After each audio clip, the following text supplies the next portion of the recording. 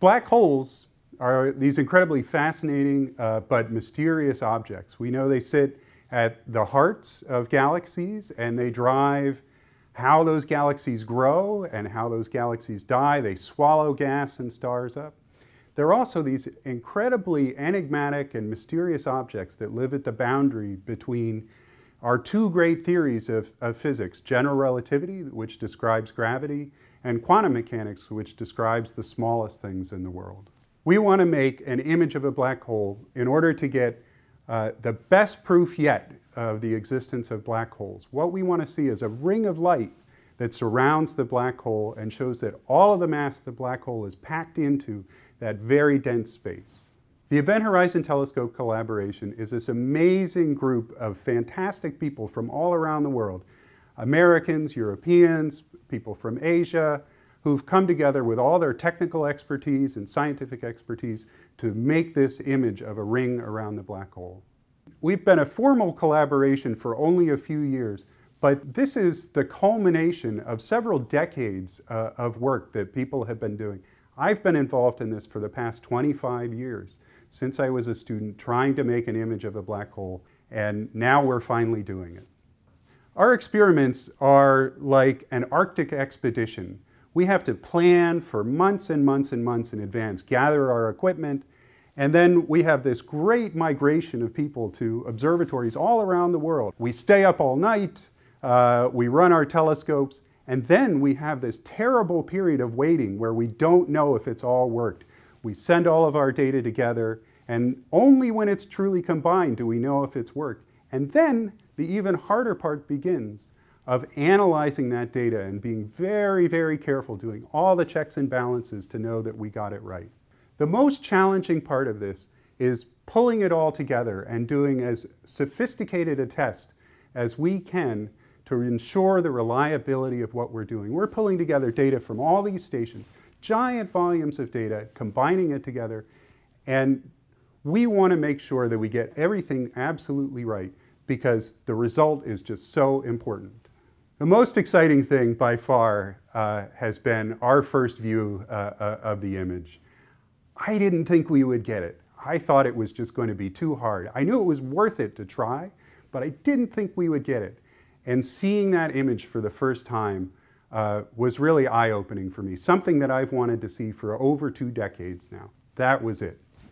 The future of this project is amazing because now that we've seen what we're after, we have so many more questions to ask about it, to push into the regime of, can we decide, is Einstein right? Can we study how gas really gets swallowed by the black hole? Can we see a giant eruption of radiation, of particles coming out of the system? So many things to do. We've really only just begun. Black holes are the most fascinating and most attractive objects in the universe. They are extreme objects. So they are so densely packed that nothing can escape. Gravity plays such an important role that everything is locked inside a black hole and nothing can escape. So we don't get any information from within this very compact object. So this is a very peculiar kind of object in the universe, and we would like to understand it. We think there are black holes in the universe. There is a lot of indirect evidence that they should exist, but we are not sure what kind of physics rules these black holes inside. So what the physical nature of these black holes is. And that's the reason we do these kind of observations and we try to figure out what's going on. The Event Horizon Telescope Corporation is a big international project with many scientists from all over this planet who are working on the one goal to get an image of the immediate environment surrounding of a black hole. So the black hole you can imagine as a kind of sphere with an event horizon, and the event horizon is the outer boundary of the black hole. This is an area which has never been imaged before. So we want to get an image of the immediate surrounding of the event horizon. We all have different roles in this collaboration. There's a lot of expertise coming together from all the different scientists. So we hope we can combine successfully our knowledge to understand what's going on in the surrounding of an event horizon. I'm coming from the imaging part, so I work on data on imaging, very long baseline interferometry data.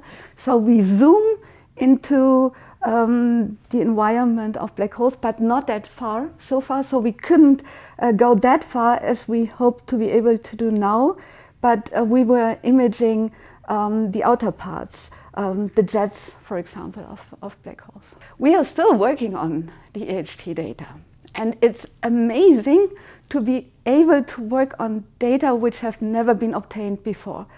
To have highest resolution observations, this is a unique time for a scientist in his or her life to work on these kind of data. So to see into an area where we didn't have any information before. We hope to be successful and really get an image of the immediate vicinity of the event horizon. And I mean, this will open up so many possibilities to discuss what kind of physics is going on there. And the most exciting thing about this project is the hope that we will be successful, that we really get an image of the immediate vicinity of an event horizon. So that would be unique, that would be great, and we would be able to study physics we couldn't do before. The future of the project will hopefully going towards a new understanding of more fundamental questions in physics. If this is true that black holes are the extreme objects where we can study gravity, and we know that general relativity, which describes black holes in the outer part up to the event horizon, breaks down at the event horizon. So the big hope is that with more data we might be able to study the physics beyond general relativity. So maybe there might be quantum physics ruling beyond the event horizon, or the combination of quantum physics and general relativity, which would be the theory of quantum gravity, which is non-existent at the moment, but we might learn more about this with the help of studying black holes. Black holes are literally gravity run amok. They are purely gravitational objects predicted by Einstein's theory of general relativity, and their most notable and terrifying feature is that things go in and they never come back out. Black holes are places where Einstein's theory of general relativity is the whole story, not merely a perturbation on top of Newton's theory, which explains the dynamics of planets in our solar system. As a result, black holes provide a unique environment in which to probe general relativity specifically and strong gravity generally, and its implications across the cosmos. So the Event Horizon Telescope collaboration is a collection of experts across the world who are coming together to create a unique capability, the highest resolution imaging instrument in the history of astronomy, for the single purpose of capturing the image of a shadow of a black hole. So I come in close to the end, which I think is a privileged place to be, where after many other people before me have put in the hard work of collecting data and calibrating the data, we interpret the data. We try to determine what exactly does this image, the shape of the shadow, the shape of the emission about the shadow tell us about the fundamental physics of gravity and about how black holes grow and launch outflows which impact the universe around them. So we've been doing this for 15 years now, and at the beginning it was simply extraordinary that some point in the indeterminate future these might actually be relevant. But I have to say it's taken on a new importance now, as we actually have images that look like the simulations. So it's an extraordinary confluence between theory and experiment, and it promises tremendous breakthroughs on the horizon. The most difficult part and the most exciting parts of scientific projects are often the same.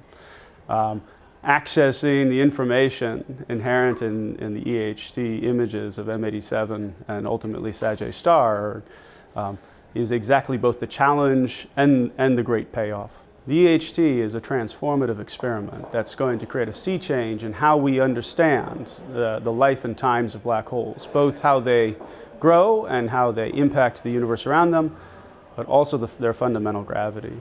And I think the future of the EHT in particular is going to be written both in detailed modeling and understanding detailed fluctuations in the image, but also moving from black hole portraiture to black hole cinema. When we take not one image, but hundreds, and we compare how they evolve over time. A black hole is the most mysterious object in the universe. It's when matter gets to be in such a small space, and it's so dense that the force of gravity prevents even light from escaping. That's a one-way door from our universe. And if we can study that, we can answer some of the most fundamental questions that people can ask. If you want to make a test of the fundamental theories of the universe, you want to go to the most extreme laboratories in the universe. And a black hole is that. The Event Horizon Telescope is our chance as humans to take the first picture of a black hole. The most difficult part of the Event Horizon Telescope for me has been building the whole team, bringing everyone together. When we first started this work, we were just a handful of people making measurements of the size of these black holes. And since then, we've grown from a few people to over 200. And now we're ready to make the first image of a black hole. And that has been a big period of growth. We started just by measuring the size of black holes with a few telescopes. And I remember seeing those first results come across my computer screen, and that was when I got hooked. That was when I knew that something really extraordinary was possible. As the director, I do many things. I go to telescopes and I do observations, but I also enjoy the analysis, and I also enjoy the imaging. So I do many, many things. I wear many hats in the collaboration. The future of this project is amazing. Right? We have done something extraordinary. We've made the first picture of a black hole, but now we want to do even more. Now we want to make the first movie. Now we want to understand how space-time rotates around the black hole. We'll do that by putting more telescopes around the world to make our virtual lens even better. One of the most uplifting things for me is the team that we've built and the fact that we're doing something that people have told us was impossible. And when you, at the end of the day, do something that people tell you you can't do, it's an incredible feeling. And I think the whole team is very, very proud that we've accomplished something like this. It's not just for us, it's for everyone. Black hole is a huge amount of mass in a small area, which distorts space and time, such that everything that goes too close, light and every information disappears forever in that hole, never gets out. And that even time slows down and comes to a standstill at the edge of a black hole. That's one of the weirdest and most exotic objects we can imagine. We have never seen a black hole. So far, black holes is a theory. We've seen how it actually seems to do things. We've seen black holes merge. We've heard the gravitational waves from the merging of what we think are black holes, but we've never seen a black hole. We've never seen the actual object. Seeing a black hole actually allows us to not only know they exist, and not only know an event horizon exists, it also allows us to test some of the very basic predictions of the theory of general relativity of Albert Einstein, which really describes space and time in its completeness. And that has never been tested before. The Event Horizon Telescope collaboration is a collaboration of scientists around the world from many different countries, continents, and institutions to make a telescope the size of the Earth, giving us the highest resolution there is that currently is achievable with telescopes of any kind. I'm chairing the Science Council of the scientists giving advice of the scientific direction of the project. And I'm leading a group in Nijmegen to actually help with all the work from the instrumentation to the actual analysis of the data. One thing I really enjoy the most is when there's an observing campaign and we can actually go to the telescopes. And I can go to the telescope myself and sit there and see and participate in when the data is being taken. Then it's like going to a monastery on the mountains. For a week you just focus on one thing, and that is really a very, very pleasant and exciting experience. I remember the first moment when we saw the first image. It was, they had made the first image and we were actually looking at it, interpreting it together. And just that moment when you see that image for the first time and the data comes and the ground truth comes, that's just awesome. The most difficult part of a collaboration is a collaboration, is a people. You have so many different types of people with many different ways of thinking and working and bringing that together and making sure everybody gets credit, everybody gets heard, and that's a very difficult thing if you don't have clear structures. And we're just have structures that are evolving. We're a young collaboration, so many things are still unclear or have to be settled. And you know, once you have everything set up, then you can just do your work. But now we have to do everything as we go, develop the structure, develop the way we work with each other. And yeah, you know, if you're on your own, yeah, you know what you have to do. But if you have 100 people telling everybody else what to do, you know, you have to deal with this. I think we've been extremely lucky. I'd expected that we have to work for years and years, do many observations until we get a final image. And then we look at our first source and we see that ring. We see the event horizon and we see that shadow, that dark region. And you know immediately we're looking at an event horizon and a black hole from all sides at once in this thing. We see at a region where time stops. This is very different part of the universe that we're seeing for the very first time. I think the most exciting result of our collaboration is that image. That's something nobody has ever seen before. Of course, you still need to understand what you're actually seeing. You know, you need to believe what you see. So it's a long process until you really convince yourself what we see there is physically really proof of an event horizon. But that's part of an exciting journey. I think we've just made the first step. There's so many things still to do. We need better images, probably more telescopes, and eventually we may have to go into space. Then we can make razor-sharp images of black holes and test all the theories in great, great detail. Man muss ein unglaublich scharfes Teleskop bauen, das in der Lage ist, ein Senfkorn in New York von Europa aus zu sehen. Und das macht man, indem man Teleskope auf der ganzen Welt zusammenschaltet und bei den höchsten Radiofrequenzen beobachten lässt. Und dann kann man so etwas sehen wie den Schatten eines schwarzen Lochs. Und das haben wir jetzt zum ersten Mal geschafft. Das ist eine globale, weltweite Zusammenarbeit von Wissenschaftlern. Aber dank der Europäischen Union konnten wir hier Finanzierung haben, die uns wirklich ganz nach vorne gebracht hat und das Experiment 2017 erst möglich gemacht hat. Und das war ein ganz wichtiger Durchbruch für uns. Es hat 20 Jahre gedauert, erst die Idee zu haben, dann die Technik zu entwickeln. Die ersten Beobachtungen wurden hier in Europa von deutschen Wissenschaftlern gemacht. Und dann die ganze Welt zusammenzubringen und dann so viele Daten zusammenzuführen und aufzeichnen zu können. Die Technik is erst jetzt in den letzten Jahren da gewesen, aufgrond der digitalen Entwicklung. Wat je nodig hebt is een telescoop die in staat is een mosterdzaadje in New York vanuit Nederland te kunnen zien. En om dit telescoop te bouwen moet je radiotelescopen op de hele wereld samen schakelen die bij de hoogste radiofrequenties werken. Die gegevens opslagen met elkaar samenbrengen. En dan kan je zo'n plaatje maken. Die idee is al 20 jaar geleden geformuleerd, maar je hebt al die telescopen nodig, je moet internationaal samenwerken en je hebt digitale elektronica nodig die heel veel gegevens tegelijkertijd opslaat. En dat is pas nu gelukt. Het is een wereldwijde samenwerking waar de Europeanen een belangrijke rol hebben in gespeeld.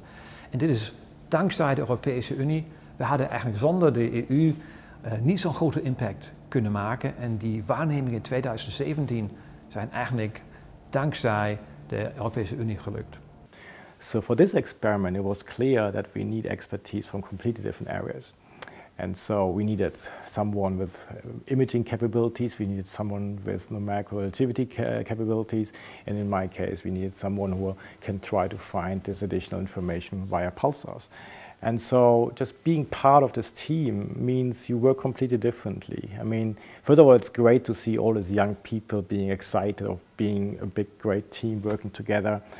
And then, of course, there are some expectations around the world. Everyone sort of looks at us and wants to see that image, and so do we. And of course, you're embedded in this global collaboration as well. And so with us as this big team, sort of representing the European team, it's part of this global game. We have colleagues around the world who have the same goal, but it puts us on the landscape, and really enables the project actually to be possible. And so Europe and the ERC plays this important role there. The Synergy grant means more than just adding money. The Synergy grant is not about having teams at 3 different places and they collaborate. It's really, as the word suggests, a synergy. We really need to understand very deeply on a sort of almost day-to-day basis what the other people are doing in order to make progress in our own area.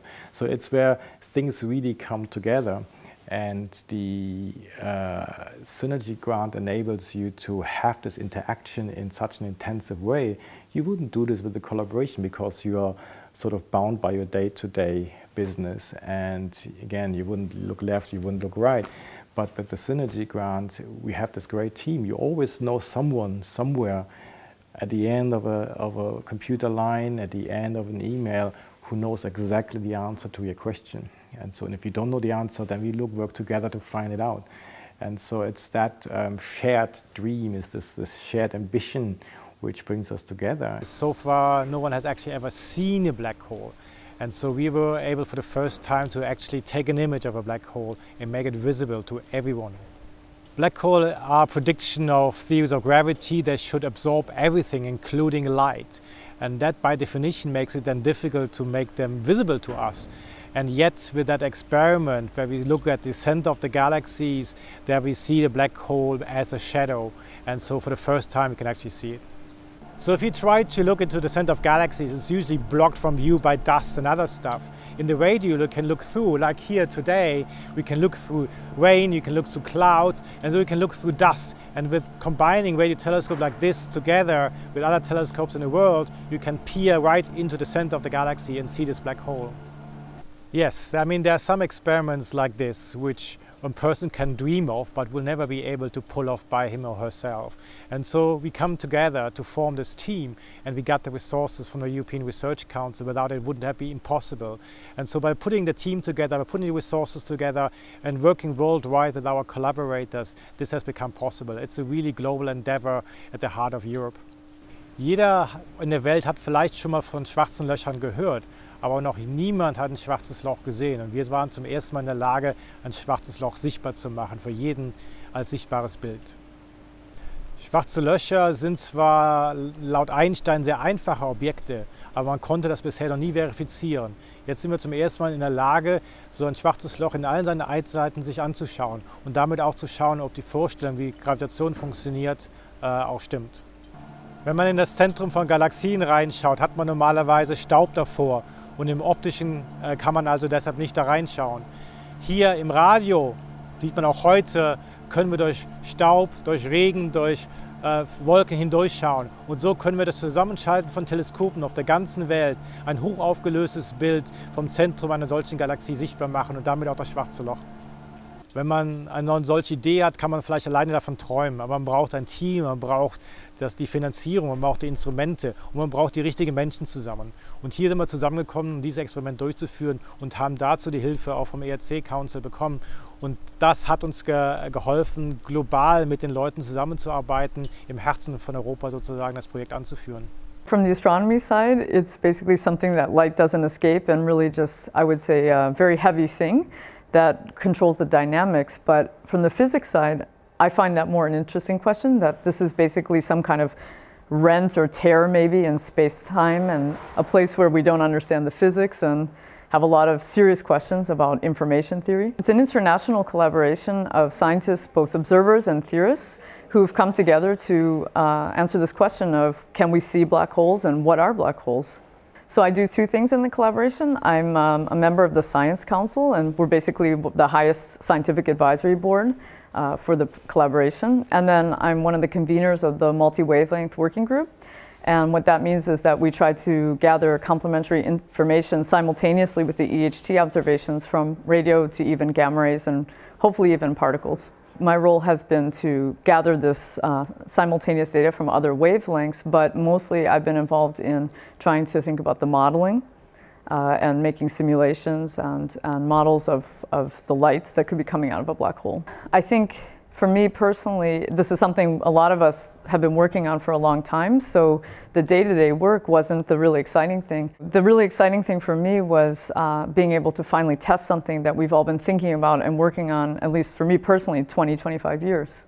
I think the most difficult part is really the coordination of such a large group of people, so many different facilities, the fact that we had to request time on different facilities and get everything to come together on a strict timeline.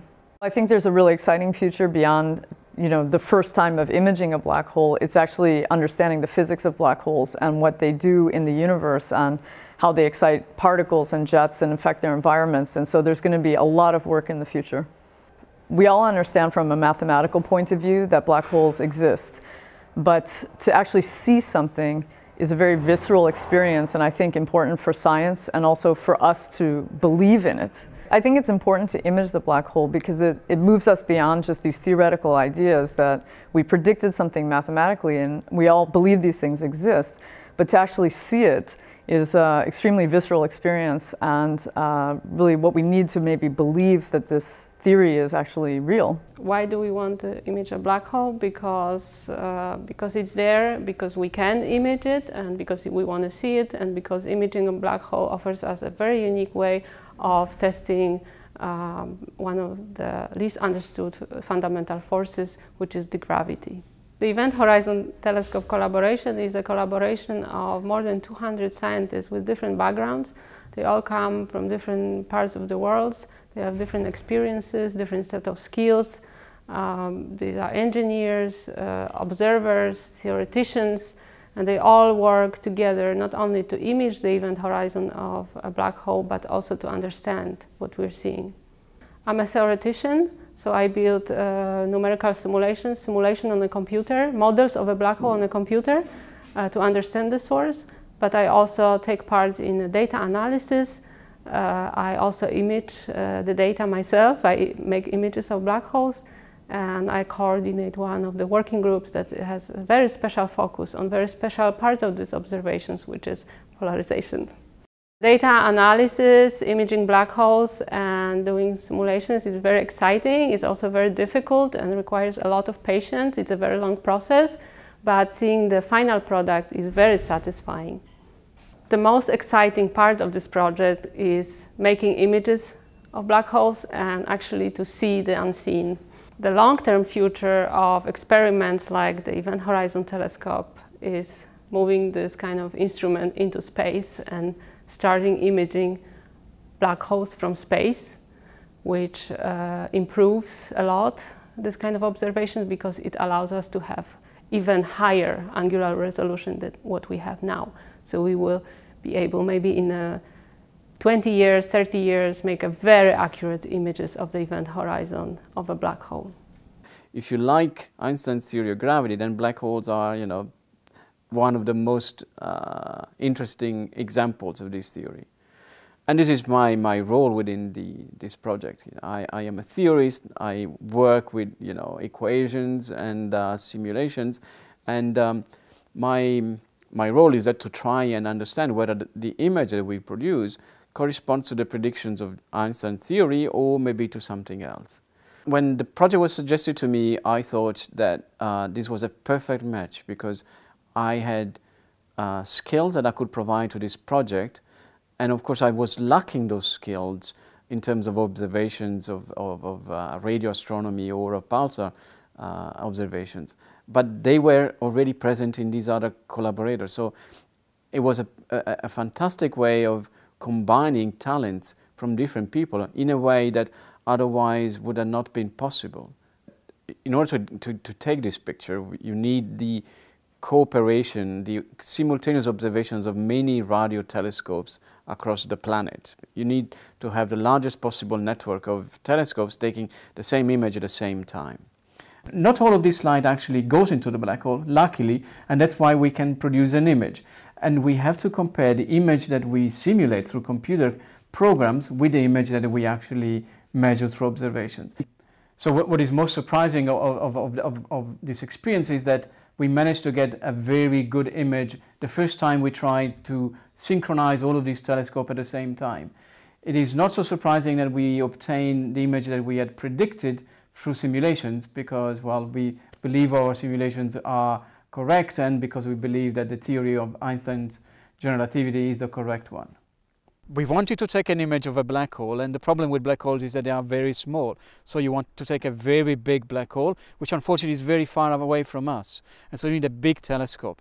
This telescope is 100 meters in diameter, but it's not enough. You want a bigger telescope, and of course it's impossible to build, but you can create a virtual telescope by joining different telescopes in different locations.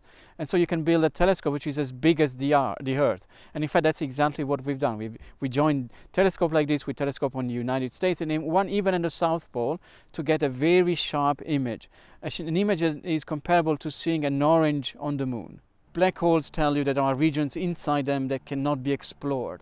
And for a physicist, this is very disturbing and attractive at the same time because, you know, we don't like to have doors which we cannot cross. And in particular, inside black holes, physics is even expected to fail completely. And so this even adds fascination to these objects. So this type of science requires large funding, inevitably, because of the technology that is involved, the manpower that is needed. And this would not have been possible without the contribution of the European community that has allowed us, Europeans, to play at the same level as our colleagues in Asia and in the United States. So, un buco nero attrae materia che accresce su di essa e diventa calda ed emette luce, ma non tutta la luce entra nel buco nero, una parte viene emessa e raggiunge noi osservatori.